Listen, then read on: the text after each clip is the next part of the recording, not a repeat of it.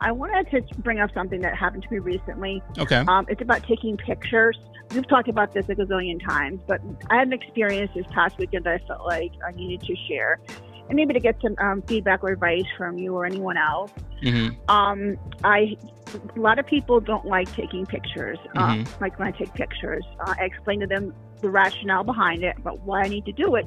But it causes people to get very angry. I had this person, the lady, they came back outside the house, and I was in my car, and they banged on my window, the passenger side window. Like, why are you taking pictures of our house? We don't know you. And I said, I'm sorry, ma'am, that you're upset, but I need to take pictures because it's a policy of the app. This was Uber Eats, by the way. I had one guy try to run away with food, you know. You said he tried to run away with the food? Order. Yeah, I call it the runaway customer. I started naming my customers now.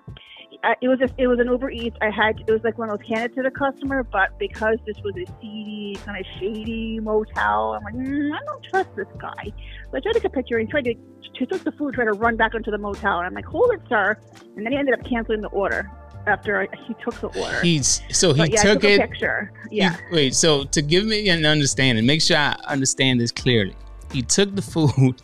Yeah. And before you could get a picture, he ran away with the food. They tried to run back. And then he canceled it. My market, yeah. So I'm very calm and rational because I know they'll support me, but in the interim, I'm afraid I'm going to get hurt one of these days because some of these people, I don't know these people, they're strangers.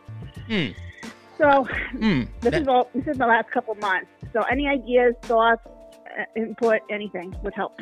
Well, if you're, okay, so I see it like this, right?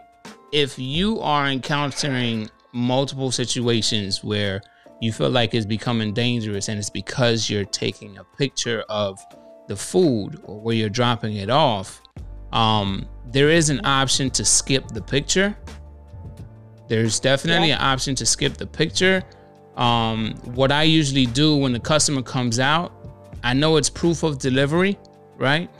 But if you ever get into a situation where you just feel unsafe or feel uncomfortable taking that picture, especially with everything that has happened in the last few months with drivers, I would say just skip the picture and just put a note in that, hey, you know, the customer left it at the door, left it at wherever you left the food.